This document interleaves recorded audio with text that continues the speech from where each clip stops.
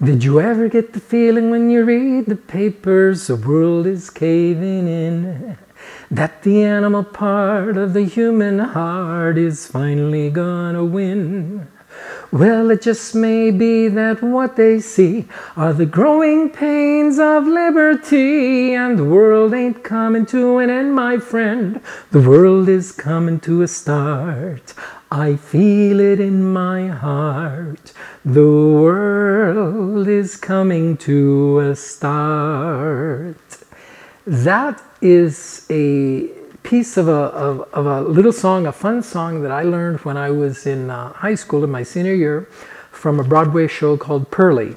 And I got to sing that song on stage, and it was a remarkable time in my life because it was also a time of you know, wanting to kill myself, wanting to commit suicide because I was afraid, because I was confused, because I didn't know where I belonged, because I had zero sense of self-worth.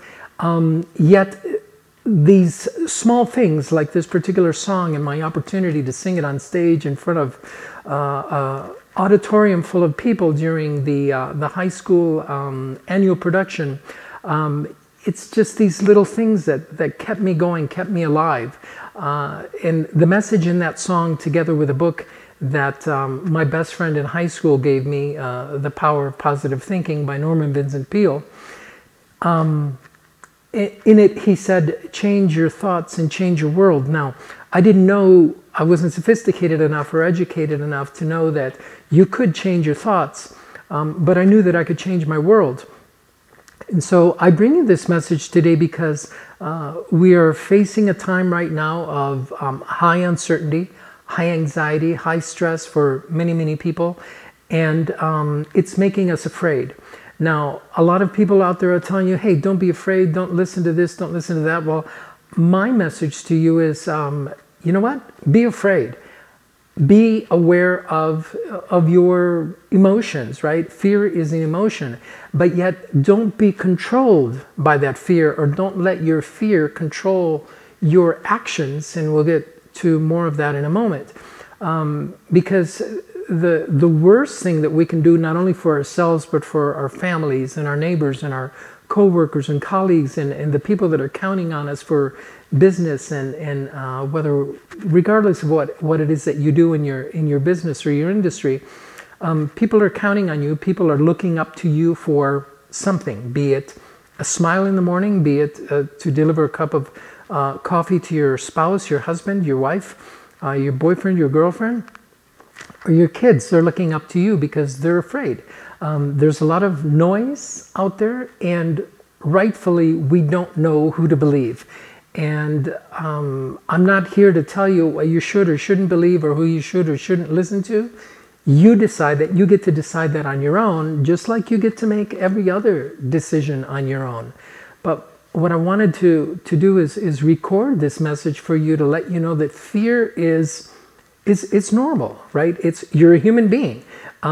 We're facing unprecedented times for many of us.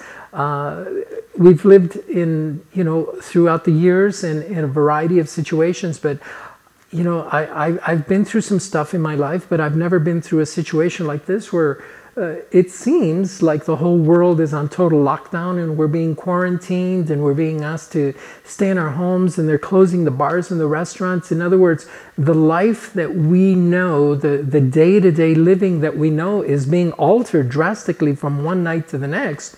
You get up and every day it's a new situation in the morning. You know, different news, different, you know, gyms are closing, and it's just, you know, even for me, right, I'm a professional. I teach and I guide others, executives and executive couples, how to strengthen their relationships, and executives how to perform better in the marketplace. Yet for me, it's unsettling, and it's okay.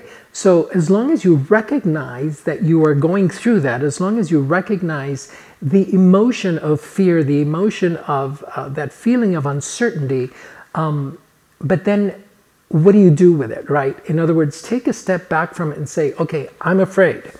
I feel uncertain. I feel anxious. I feel stressed. recognize that. That's step number one. Now, number two is for you to decide what you're going to do with it, or whether you're going to let that fear-based emotions guide your actions moving forward. In other words, are you going to go out into the stores and you know, just try and collect as much as you can of everything and anything, regardless of you know, whether there's enough left for anybody else, or regardless of whether you actually need the product or service, simply because you think that, oh my gosh, you know, this is the last time I'm going to see this package of toilet paper, and so I better grab it. You can let fear guide those actions. You can go in and be angry, and you can yell at the people in the stores, and yell at your neighbors, and yell at the people that are in traffic with you, or standing in line at the bank or wherever you go. You could do that. Okay, that's one way to respond. Or you could step back from that and decide, how can I react in love? How can I respond with love and kindness and compassion? Because that is who you truly are. You're not that afraid person, right? You can be afraid, and you can lash out, and you can be angry, and all those kinds of things. That's one element of you as a human being. We all have that, right? We all have that capacity to be angry and to cause hurt. But yet, our innate nature, our true nature, is to be loving, compassionate, understanding human beings. And so if we step back and choose to be that person, then we can go into any situation, whether it's in the stores, on the street, at work, or in our government offices, etc., and feel for the people that are also in those positions of having to make rash decisions, or having to make some difficult decisions about what to do to protect society as a whole. I'm not saying that those decisions are right or wrong. I'm saying that those decisions need to be made, because we don't know all the facts. I don't know all the facts. I wish I did. Every day I'm receiving new information from this doctor and that doctor, and this person and that person, and you know, it's confusing. So what do you do about it? Well, let me share a little story with you. When I was back 17 years old, and I was trying to take my life because, as I mentioned before, I had this feeling of self-worth, etc., I did end up taking my life, but not in the sense that I was speaking of earlier. In other words, obviously I didn't commit suicide because I'm sitting here. I did try. But what I did was join the military. I joined the Marine Corps. Not because I had this huge sense of pride for my country, although I love my country and I wanted to serve, but it was because I wanted to get away from the environment that I was living in that was making me feel worthless, right? So I joined the Marine Corps, and I was afraid because it was completely unknown. There was so much uncertainty in Marine Corps boot camp, as those of you who have served in any branch of the service know. Those of you that are first responders, you've gone to academies, you know there's a lot of uncertainty going into stepping into those roles that are demanding new and different things from you that you haven't experienced before. And so what I did is I took that fear, and I saw that there were others in my environment, others in my platoon, that were even more afraid than I was. And so I took my eyes off myself, and I decided there were 3 guys, Hispanics, that were struggling with the academic portion of boot camp. And many people think that the Marines is just about learning how to kill people and how to shoot well and just blow things up. And you know what? That's a lot to do with it, but it's very academic oriented. You need to be quite intelligent and academically adept in order to serve properly in any branch of the service, not just the Marine Corps. But the Marine Corps is very high on its academics. If you don't make it past, if you don't make it through the academic portion of the basic training, you're out. It doesn't matter how fast you are, how many people you can take down in one shot or with a single blow, how strong you are, none of that matters. So these guys were struggling because of the English language. They were primarily Spanish speaking. And me, being fluent in Spanish and in English, I grew up in being fluent. I was born in Chile. And so I decided, I took it upon myself to help them. So at night when everybody else went to sleep, we would get up and we would go into the showers. We would sit on that cold, wet, musty tile floor in Parris Island, South Carolina. And we would open up our notebooks and I would translate that day's training into Spanish as best I could. And we would have a discussion about it. And then they would give me back the information in English so that I knew they understood it. I didn't know what I was doing. I didn't have a format. I didn't have a process. I didn't sit down and say, okay, here's our lesson plan and this is what we're going to do. I just wanted to help those guys. And so I dove right in. There was no prep work, nothing. There was just, let's sit down and let's talk about this. And so over the weeks, one of the drill instructors came in. It must have been about 2, 3 in the morning or so. We're still sitting there having these discussions about the training, and a drill instructor starts yelling and screaming and swearing and coming in thinking that he's going to catch, you know, a couple of privates in the bathroom doing, you know, what you shouldn't be doing, right? And so when he came in and is, you know, scared the bejesus out of us, you know, sitting on the floor, and you know, we're just shocked by his approach. And you know, once he comes in, and I stood up and, you know, terrified, explained to him what I was doing and what we were doing, and he said, "All right, carry on." And so I carried on, and so another week or two of this, and as a result, when the final exam portion came, I scored the top grade in my platoon, and these other 3 guys scored also in the top 10. As a result of my efforts, I was awarded the dress blue uniform. I was awarded the rank of private first class. I was awarded the designation of platoon honor man, which is, if you guys have served in the Marine Corps, you know what a great honor that is, right? To receive that dress blue uniform and to be designated, which is essentially the valedictorian of your class, right? Again, I wasn't the fastest or strongest, and I certainly wasn't the smartest. There were many people in there that were way, way smarter and more capable than me in many areas, mechanically, technically, and otherwise. But I learned that it was because I stepped up and I gave of myself to others in my time of uncertainty, my time of anxiety, my time of fear. And when I took my eyes off myself and I was able to give that time and energy to help others come along, then you know what? We all achieve great results. And so I share that with you because I would like for you to consider how you can do that in your own environment right now.